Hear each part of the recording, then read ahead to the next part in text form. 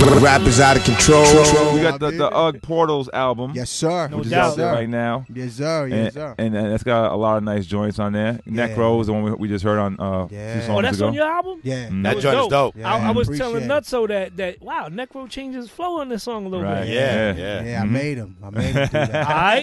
You made it. You got him on made him do that. It's good. A lot of people don't know I executive produced that album with him and G-Rap. Yeah. Crazy. Yes. And who else is on the album? We got Ill Bill on there. We put him back on there. Ill Bill's on there. Yep. My man, self-titled, he's on there. I got Lifelong on there. I had to put him on there.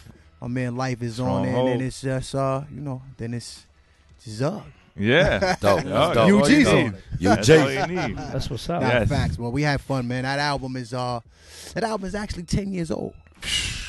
Wow. Yo, music is timeless. But that's why we put it out, because we was like, it's timeless. So no doubt. It's that, and the process of that album was dope. We was like, yo, let's put it out.